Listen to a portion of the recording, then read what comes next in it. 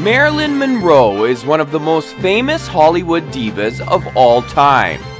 Although her first films were not very successful, she managed to become world famous.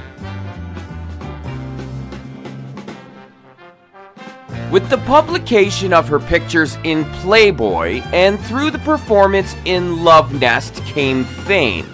Her performance in Gentlemen Prefer Blondes and The 7-Year Itch then made her a superstar. But the pretty blonde who turned everyone's head and is still considered a sex symbol today had a turbulent life. In 1962, the actress died of an overdose at the age of only 36.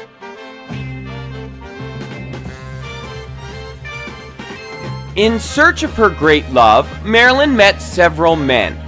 You could say she led a fast-paced private life.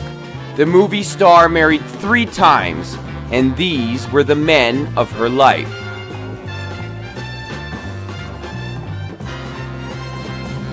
At her first wedding, the actress, whose real name was Norma Jean Mortensen, was just 16 years old.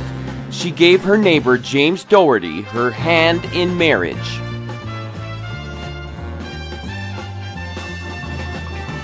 But the marriage was not under a good star. The young Marilyn dropped out of school and became a housewife, a role she didn't really like. About her marriage, she once said, "I almost died of boredom." When she started working as a model, a new phase began for her. Her husband was against a career in show business, but she didn't let that stop her. The couple divorced in 1946. In the early 1950s, she had an affair with talent scout Johnny Hyde, who was able to get her some minor film roles. He negotiated an important contract for her with the film production company 20th Century Fox. He died a short time later.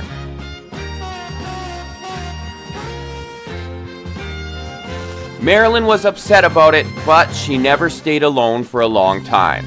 She was involved with director Elia Kazan and had other short love affairs with men from the film business, like Nicholas Ray, Yul Brynner, and Peter Lawford.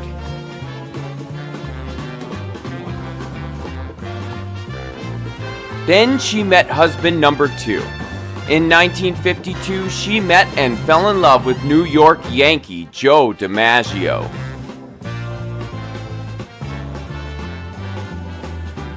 The baseball star was one of the most famous athletes of his time. The press followed the couple everywhere.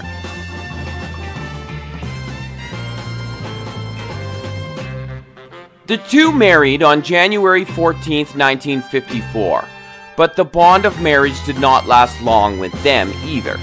After only 9 months, Marilyn filed for divorce.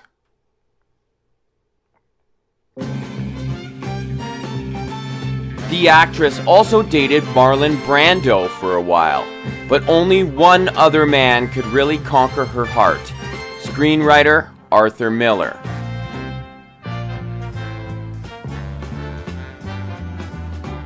They met in the early 1950s, and from October 1955, their relationship became more serious. Although the film production company had advised her against a love affair with Arthur because the FBI was investigating him, she held on to her new love.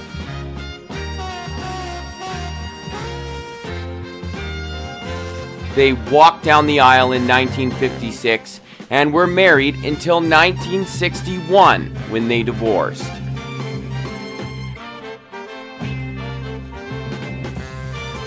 Only a year and a half after the divorce, the Hollywood star died on August 4, 1962, at the age of only 36 years old. The cause of death remains a topic of conversation to this day, as not all the facts surrounding her death are known. What we do know is that the reason for her demise was an overdose.